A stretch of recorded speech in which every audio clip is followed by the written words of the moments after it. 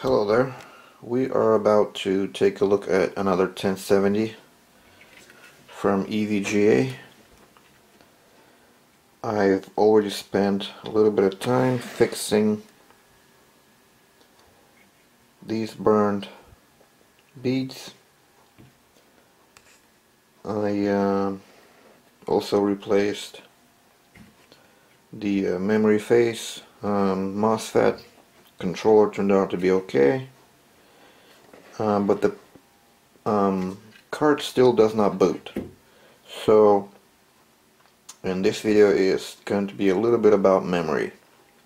So in order to test the card, this particular one that uses a reference board, and by reference board I mean this board is kind of universal.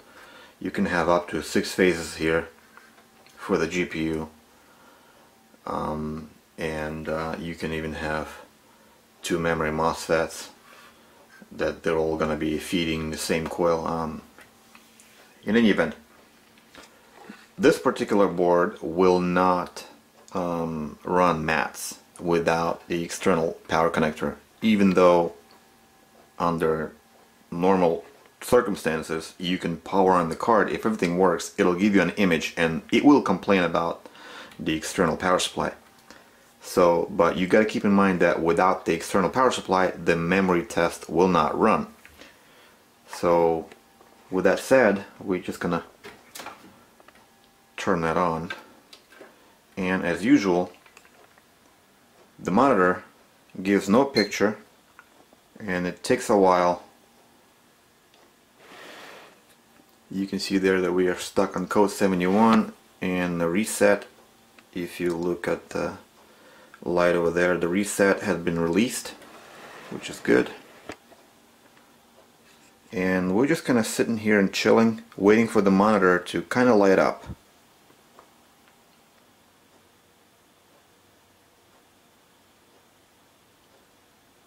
And there we go, the light stopped blinking, the display lit up, but there's no image, and we're waiting for the mats to run in the background.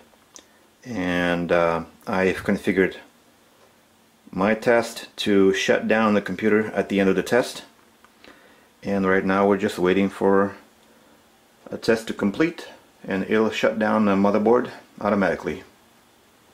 By the way, I think I'm testing about 5 megabytes, so we don't really need to test anything more than that.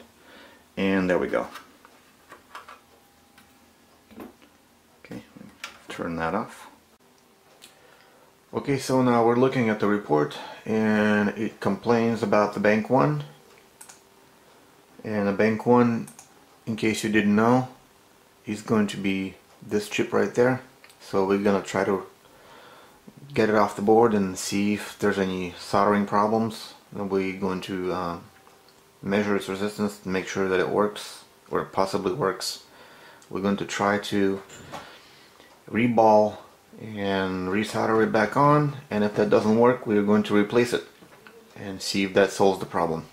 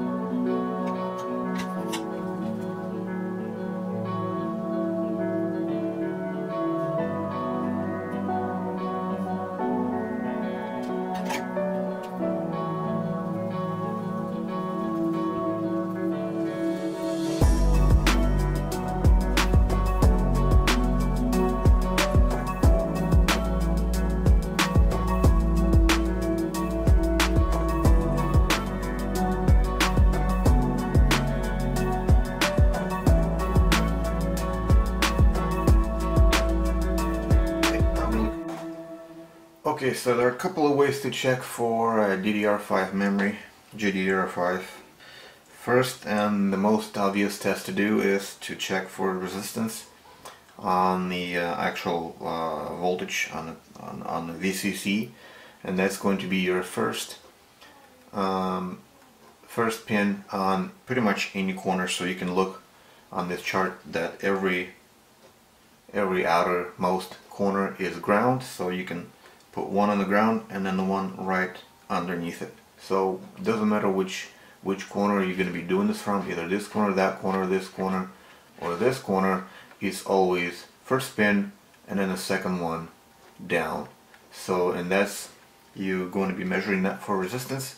And for a good working chip on a GDDR5 by Micron, and let me give you a specific marking because some different revisions of this chip will have a slightly different reading, but this one is the most common one, and its reading is D9TCB.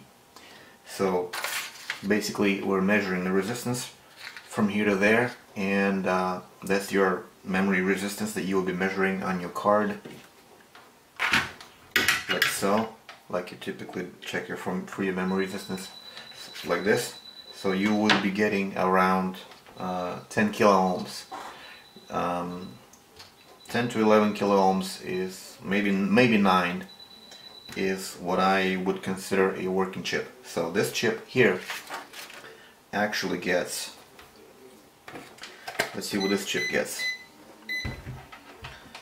This particular one,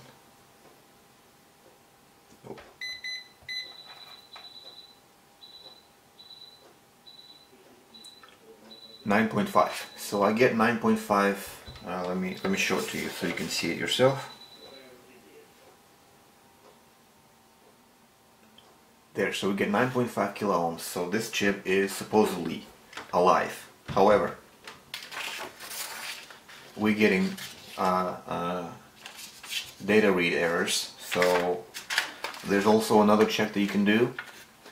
We can check the data lines, and the data lines are checked in the diode mode. So you flip your multimeter to a diode mode, and then you proceed basically watching the voltage drop. So you put one probe on the ground, and then you start probing these gray areas here, and they all should have more or less the same voltage drop. And I'm going to show it to you now, but you got to keep in mind that each multimeter sends a different voltage when it's in diode mode in order to measure the voltage drop. Some multimeters send 3 volts. This particular one, I believe, measures it sends out 2 volt signal. So, and you can literally hook up another multimeter to your leads while this multimeter is in the diode mode and actually measure how much volts it sends, and that way you know. So I believe this one sends 2 volts.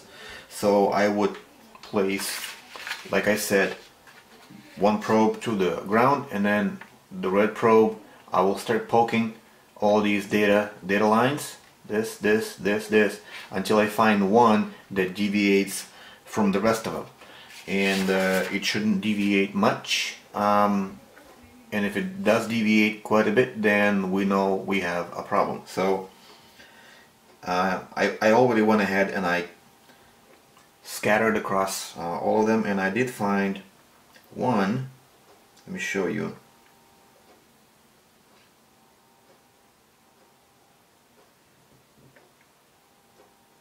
.118 and 130. One and 120.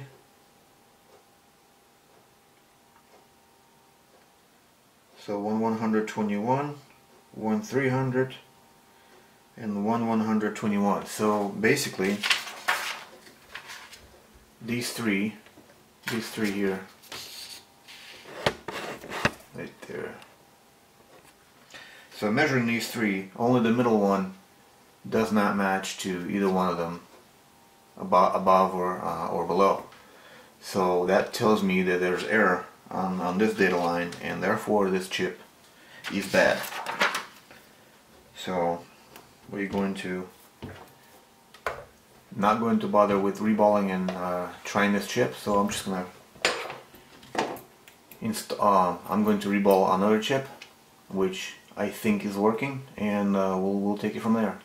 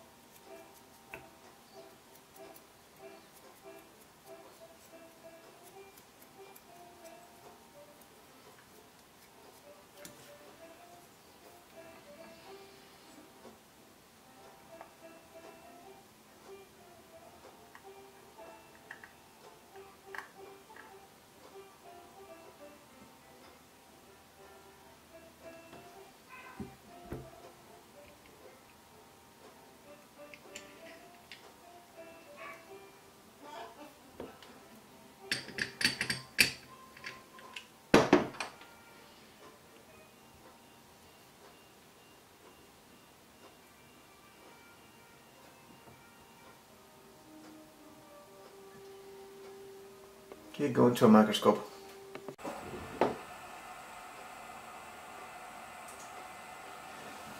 So the challenge with this method is, as soon as you start warming things up, balls start to move around, and that's because of the flux and surface tension that it applies. So you can see some of the balls are already starting to move, so I would have to manually, carefully put them back where they belong, or at least move them out of the way.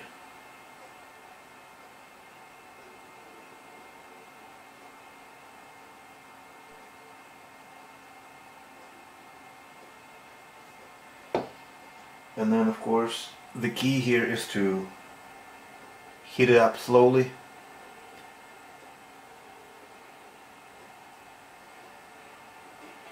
And then the most important element of this is the actual flux application. If you apply too much, the surface tension of the flux will pull the bolts together, and if you apply too little, the minimum airflow that you set on your hot air gas station will simply blow them off. So you need to you still need to have some flux on there, almost dry. That's why you saw me kind of tapping.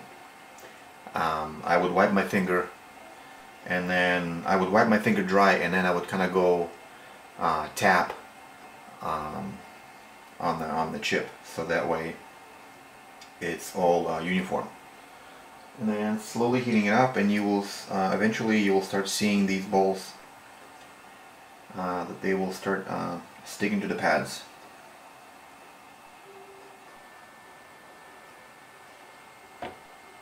So once you see your balls starting to move, but they don't align completely all the way, at that point you can add a little bit of flux to help them move, because they're already attached to the pads, just not 100%. So I would drop a couple, and then that should help them move to their final destination.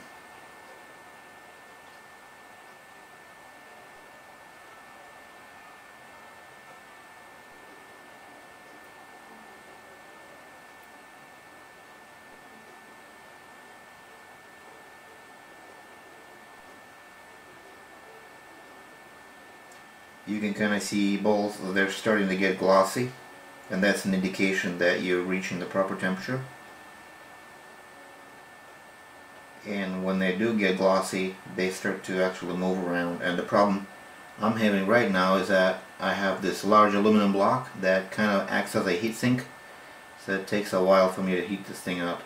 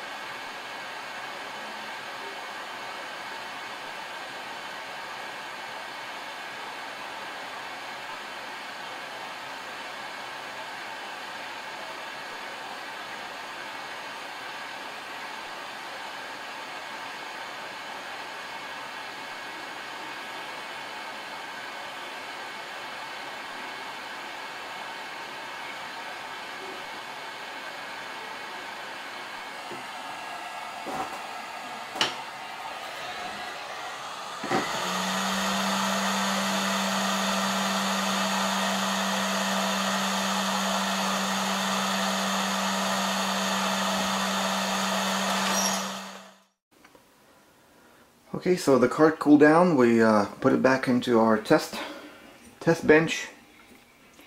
Let's power it on, see what happens.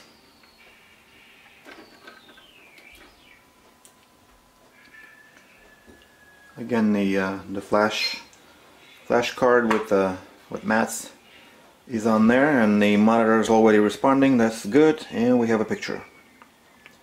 We're just now going to let mats finish its test, see if everything went well. I'm not seeing any errors on the screen, and I think we're gonna pass. Good. So now all that's left to do is to get this card assembled and run it in firmware, and hopefully everything works well.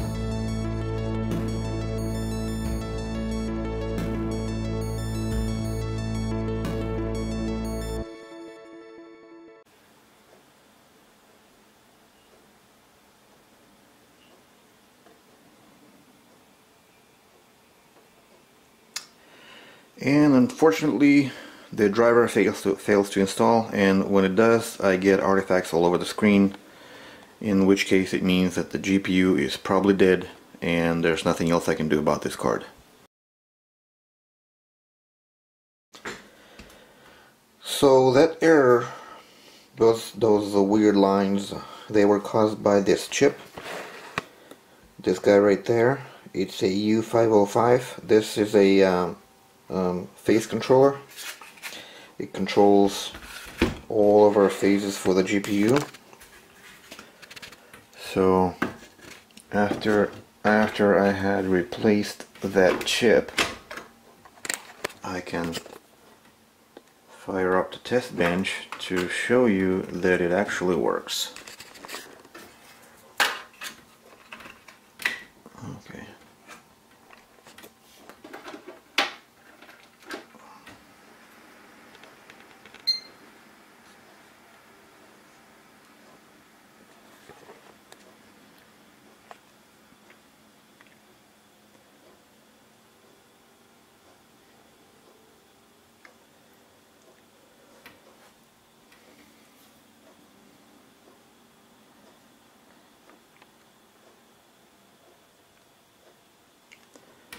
There we go.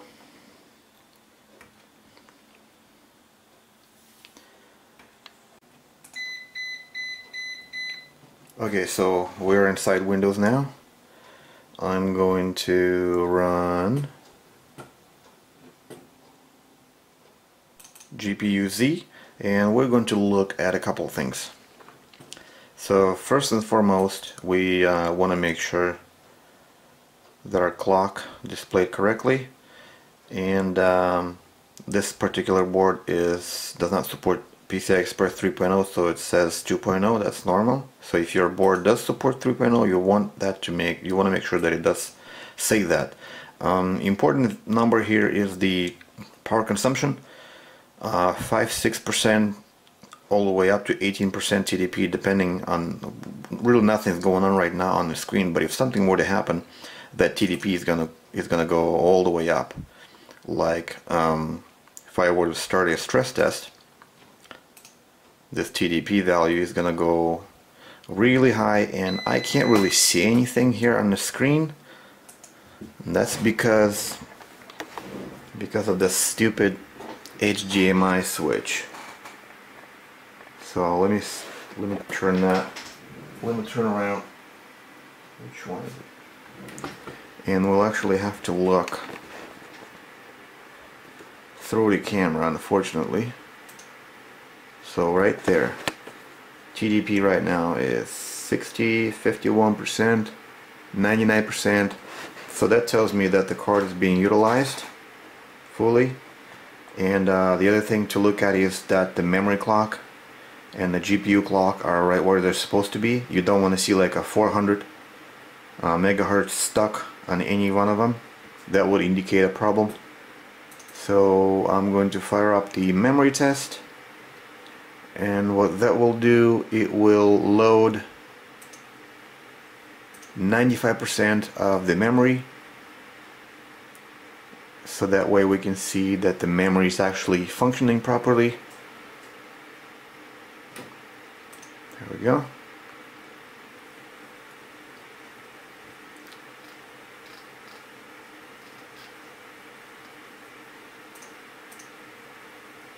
And then we can monitor two different temperatures here.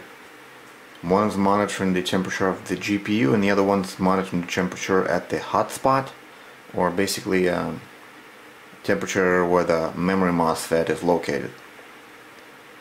And we're just gonna let it run for a while and see how well it performs.